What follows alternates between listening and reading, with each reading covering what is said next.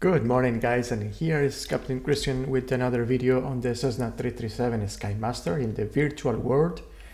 And this time what I'm gonna do is I'm gonna practice an engine failure scenario right after takeoff. That's one of the worst possible times to have an engine failure in a twin, or in an airplane actually. But that's one of the advantages of this twin, that it doesn't have asymmetry that other twins have, which is inherently dangerous if not corrected appropriately.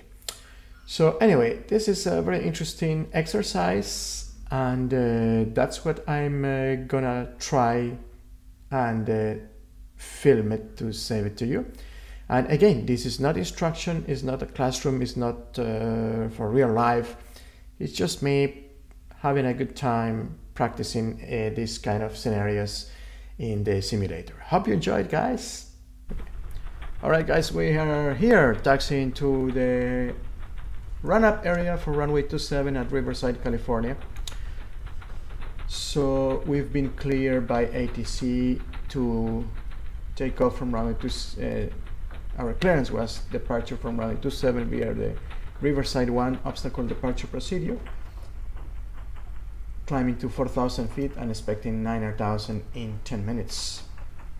So that's the plan. I'm gonna set the parking brake here to do the run up and the briefing. Parking brake is set now. So I was saying the Riverside 1 departure procedure, which is basically climb heading 269 until crossing the radial 333, which I've set in radio nav 2 here, which is identified and set for Paradise VOR. Then we turn left heading 179, that's basically heading 180, heading south, and maintain that heading until intercepting radial 273, that's course 093 inbound to Paradise VOR, and that's what we have set here in the GPS. And after that, as per the flight plan. So that is the plan. We have a very good weather conditions, clear skies, temperature 16 degrees, QNH is 299.4, and wind is 280 at 4 knots. So briefing, we're gonna take off from runway 27. We have runway 27 is 5,400 feet long. With these conditions, we need 1,800 feet for takeoff and about 2,500 feet for accelerate stop. So we have plenty of runway for this takeoff. Rotation VR is 73 knots. So once we are lined up on the runway, we're gonna increase the power, check that both engines are in the green, all the engine instruments are good, suction good, electrical good. We'll verify that airspeed indicator is working, and we'll monitor the engine. If something happens below 73 knots, we will cut the power levers, stop on the runway. If it's fire or smoke, secure the airplane, declare emergency, evacuate. If it's not, then we will clear the active runway to the left via one of the exits towards the taxiways. And once we are clear of the runway, we'll set the parking brake, assess the situation, and make a decision. If nothing happens, then set 73 knots rotation, and once we have positive climb, gear up above 90 knots, flaps up, prop 2600, synchro phaser on, and we continue climbing to 4,000 feet on heading 269, initially waiting for our radial 333 to center.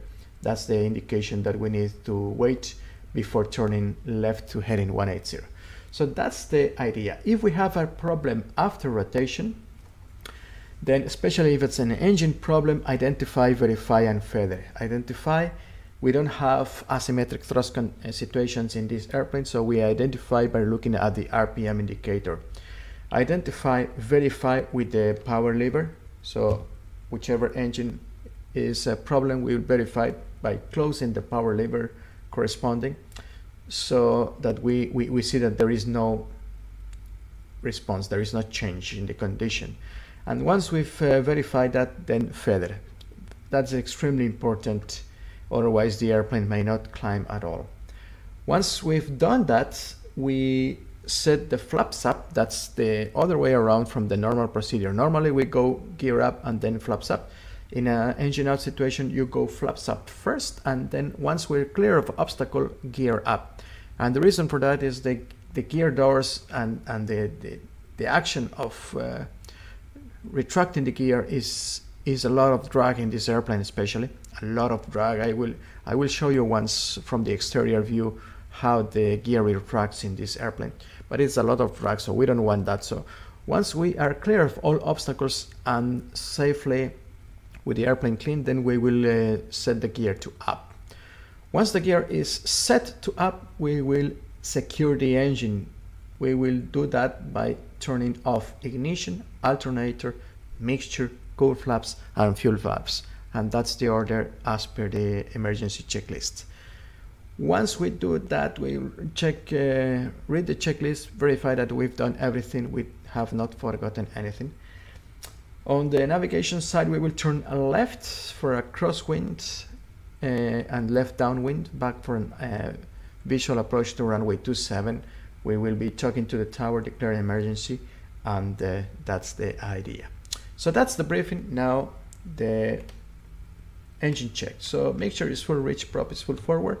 We will advance the RPMs to 1900 or 2000, and we do the magnetos checks. I will not do it in this scene because the way to move the ignition switches, I don't like it at all. It's not easy to move. Sometimes it will go to off, to start.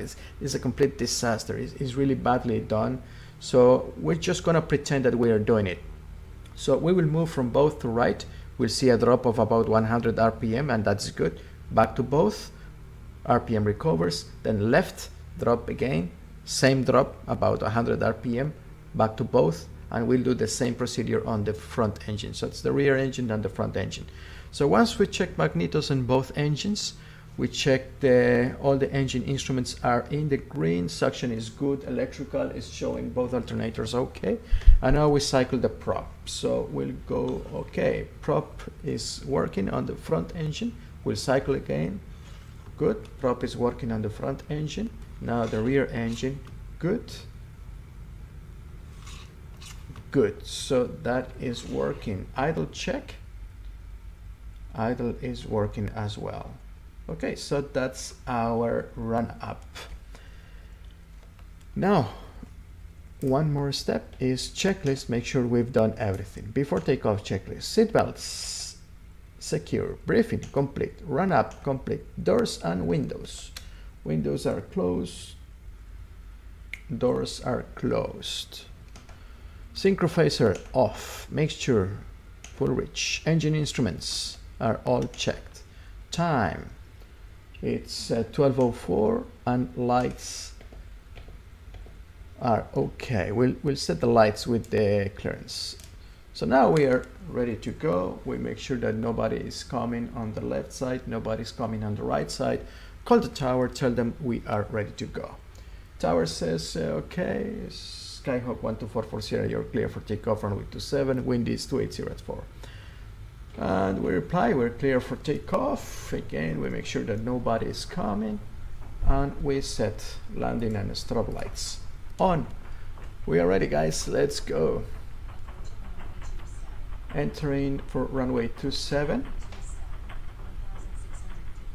Okay, for flight is telling us everything is good for runway 27. Nobody there, nobody there. We will use all the runway available. Line up on runway 27. Okay, compass showing 27, HSI 27, track 27. We are ready to go. Let's do it. 12:05.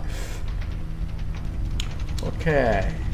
Engine instruments are good, suction good, electrical good, airspeed alive, 40 knots, 50 knots, everything is good.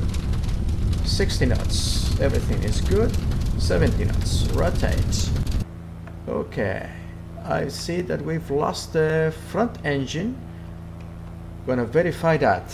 Front engine, power lever, no changes.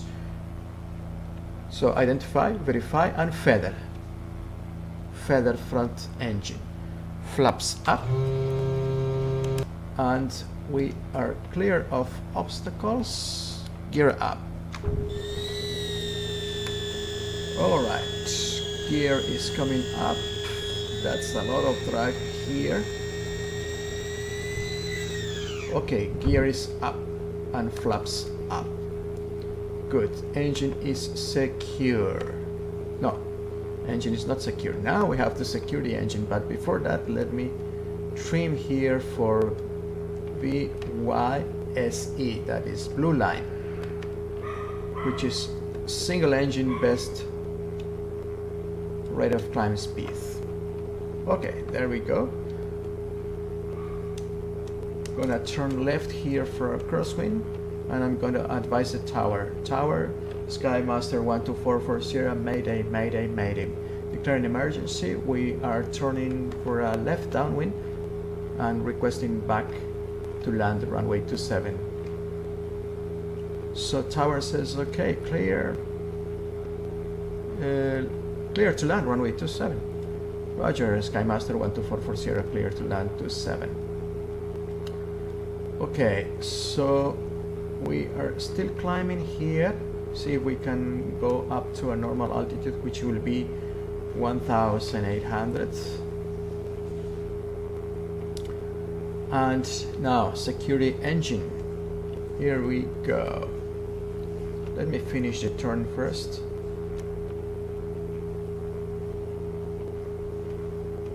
Okay, there we go. Now we are in a downwind, left downwind for runway 27. So secure the engine. Ignition, front, confirm, off. Alternator, front alternator, confirm, off. And I see that the right alternator is still working. Good. Mixture, front mixture, confirm, cut off. Okay, cowl flaps, front cowl flaps, confirm, close. Okay, that is closed. And front fuel valve off. Okay, 1,800, that's pattern altitude. So I'm gonna level off here. We can see that we are in a left downwind for runway 27. And I'm gonna reduce power on my rear engine and prepare for landing. Okay, good. So gear down.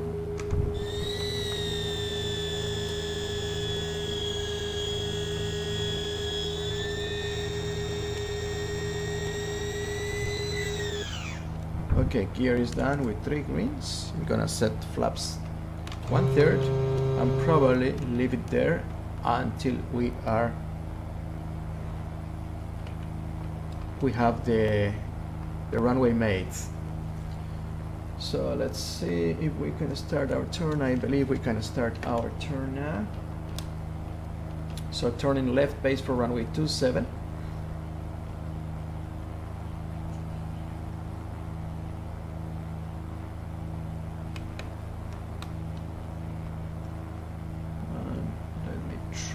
There we go.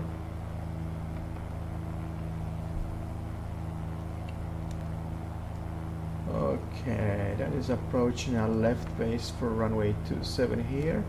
Let me see, how are we with respect to the runway? Okay, we are coming up nicely there. Okay, so gear, gas, undercarriage, mixture, prop, flaps, seat belts. Okay, the seat belts are on and we are ready for our emergency landing here. We are clear. Oops, I overshoot. Overshoot, no problem. We'll go back here. Okay, I'm slightly low, so I'm gonna correct that. There we go. And now we can set flaps 2/3.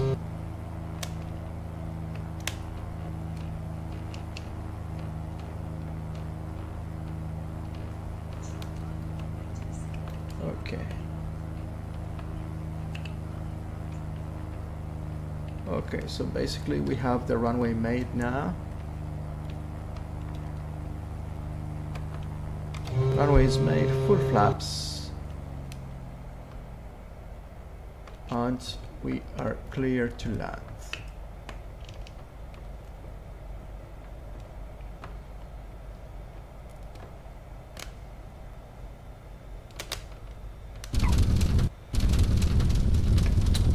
Okay, there we go.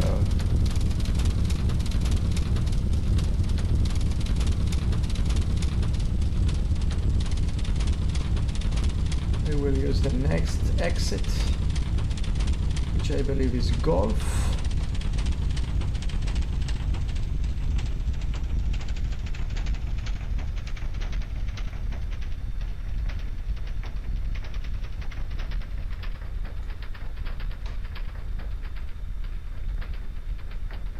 Okay, exiting via Golf.